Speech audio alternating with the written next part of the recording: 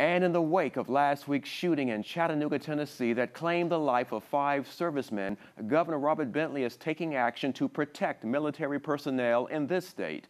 WVUA 23's Jack Royer joins us now with more on the governor's response to the tragedy. Philip, in response to recent national tragedies this week, Alabama leaders are taking a proactive step towards keeping the state's military members safe.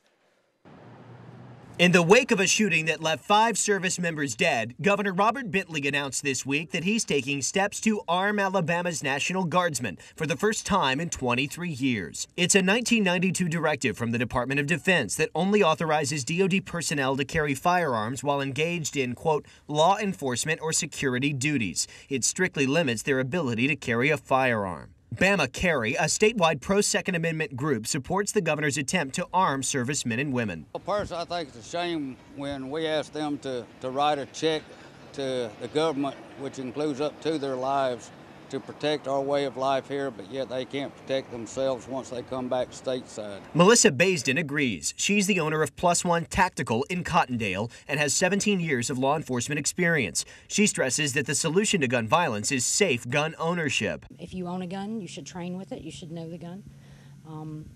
So I completely back the Second Amendment. Purchasing a handgun requires undergoing a background check by an FBI national database. If approved, a gun can be purchased instantly. There are, however, still loopholes that can allow a firearm to end up in the wrong hands. One Second Amendment legal expert says the Constitution is clear about what it means. The Second Amendment is just not an absolute prohibition on gun regulation. If you're going to regulate guns, you better show us a pretty strong rationale. Governor Robert Bentley joins leaders of 6 other states attempting to arm National Guardsmen. This comes on the heels of news that the Pentagon will take measures to strengthen security at national military installments as a statewide debate on a national issue continues. The governor has only asked to work on a plan that could arm service members. Nothing has been officially implemented yet. Still, shots fired in the Alabama gun control debate. Live in the studio, I'm Jack Royer, WVUA 23 News.